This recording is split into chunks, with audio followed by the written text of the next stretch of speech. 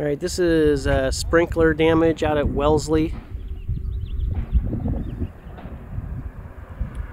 So you can obviously see there was a sprinkler, I believe, in this area here. You can see that there's water still leaking in here. Let me back this out a little bit. And then this is the sprinkler control box. You can see that there's a whole big crack in the actual pipe right there, and it's leaking from them digging this up. And then you can see this sprinkler, obviously, I mean, it's not getting much water because of that cracked line, but it's knocked over and it's just leaking water.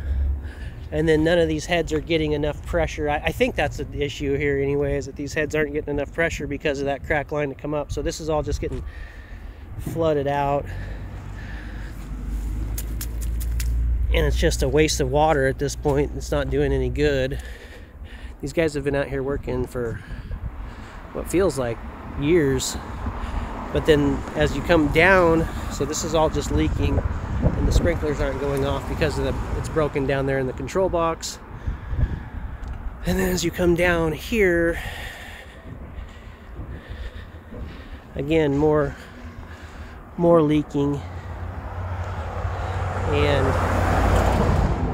there was sprinklers that came across through here that just are capped off or broken off, or I'm not really sure what happened, but there definitely was sprinklers out in this area. I don't know what the plan or solution is, but there's just a concrete wall and no way to irrigate these any longer.